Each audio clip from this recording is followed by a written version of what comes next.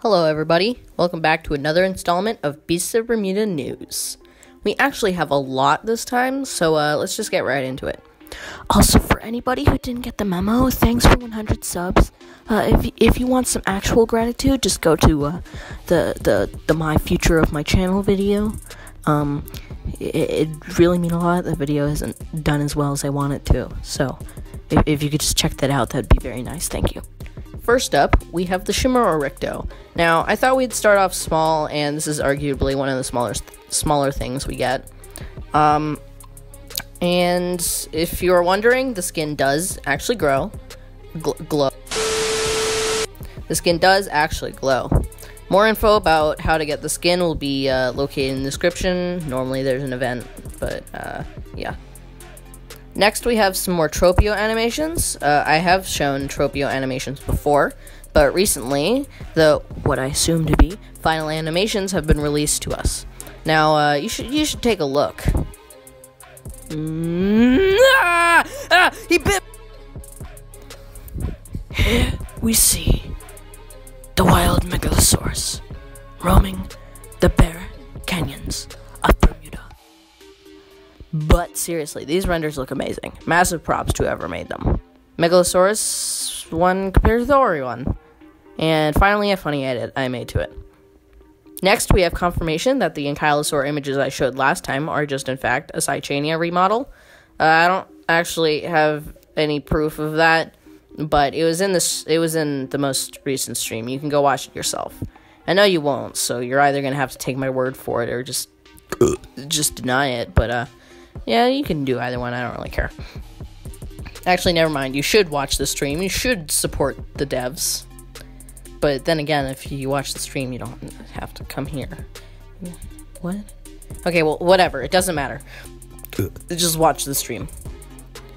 We also have some statues, and I think these will appear, like, on the map in certain locations, especially considering the new map will entirely change what we think of Bermuda.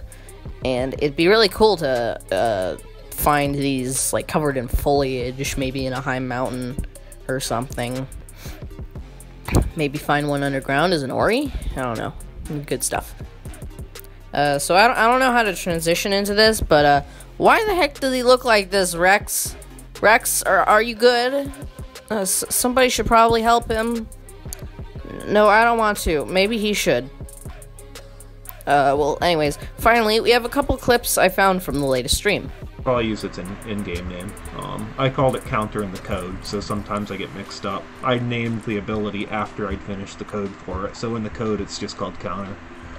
I was playing a lot of Super Smash Brothers at the time. There's 40.5, and then I use it one more time, it's 55. So, you know, previously if I was to use this ability 3 times in a row, it'd be 120 ability power. Right now, you'll notice the cost of this is about 125. Well, yeah, you can see that I can toggle my incognito on and off. You know, the tags are the same thing. You'll see I've got the tags down here. You can make them whatever you want. I mean, you can see I literally just type the word mod, admin, owner, donor, whatever you want to use it for, you can do it. That's just how it works. Oh yeah, I forgot about the Venom. Okay, sorry about that. I'll show you Venom, and now any player that can use it, it just takes your tag color away, and it takes away your tag itself. If you're an admin, it also takes away the golden chat color that you get to use. So that is, you know, you can toggle it again, use incognito. Oh, oops, did I not? Oh, oopsies, typo. Okay. No, our crash system with this mechanic will never be as bad as what the Isles Dryo does, Radian. Because theirs is totally dysfunctional, and ours actually works, so... nonetheless...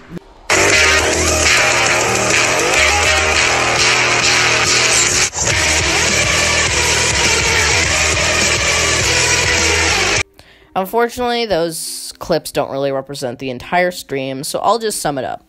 Basically, we got these cool new icons that appear when you get inflicted with a status effect, such as being roared by an acro or grabbed by a Moza.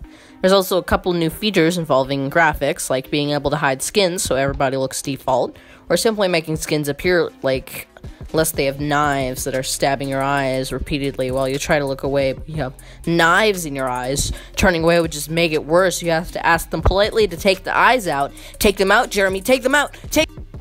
Oris can also no longer block themselves off in little tunnels to avoid getting ate by VELO, as well as VELO being finally nerfed. Thank you, Beasts of Bermuda devs. You finally listened. A VELO should not be able to take on an entire fucking herd of dinosaurs. It makes no sense. It makes no sense at all. And thank you for watching this video. It really means a lot to me when you guys watch my content, so I encourage you to stick around by liking, subbing, maybe clicking that little bell that goes ding, and also you should probably check Discord. Haha, just kidding.